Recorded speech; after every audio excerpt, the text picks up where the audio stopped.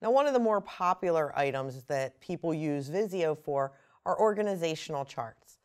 And quickly and easily, you can create an organizational chart. Now, you can, if from the startup screen, utilize the templates. And instead of recreating the wheel, use what's available to you. Since I'm already in Visio, I'm going to use File and New. And from my featured templates, I can see there's an org chart right here. Now, I could go into Business. I could also search for organizational charts, but I'm going to use the one that's available to me right here. And in the pop-up screen where we're going to create it from, you notice there are a couple options.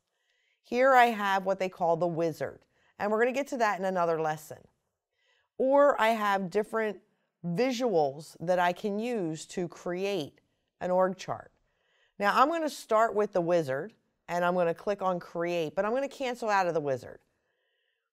We're not going to use this just yet. And you'll notice on the left-hand side, the shapes and the stencil that I get is for organizational chart shapes. This makes it really easy for me to create these shapes.